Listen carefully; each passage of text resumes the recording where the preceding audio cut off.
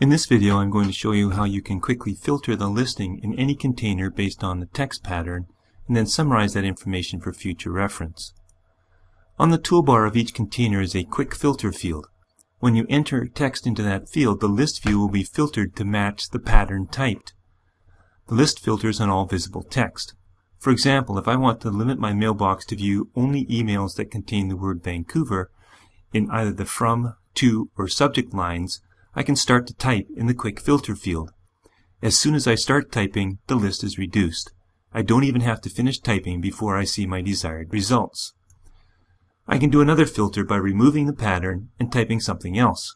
For example, all emails to or from Colton.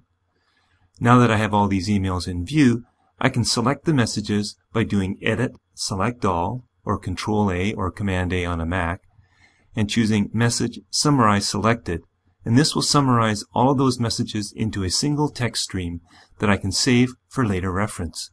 This may be very useful in an educational environment where a teacher may wish to have a record of all contributions of a student on a particular subject. Let's look at one more example where I have a conference that is using a custom form and displaying the content of that form as columns in the conference.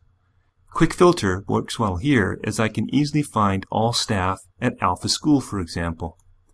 I can use another technique on either a full or filtered list. If I hold the Shift and Control keys down, and that's Command and Shift on a Mac, and click on any of the fields, it will select only items that match exactly.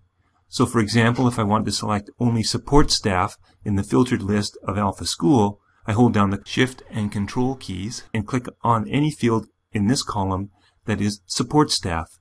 Now only Alpha School support staff are selected, and I can use the Message Summarize Selected to give me a summary.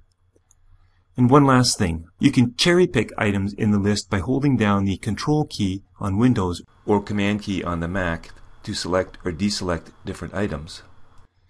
If I hold the Shift key down after selecting one item and then clicking again, I get a contiguous set of items.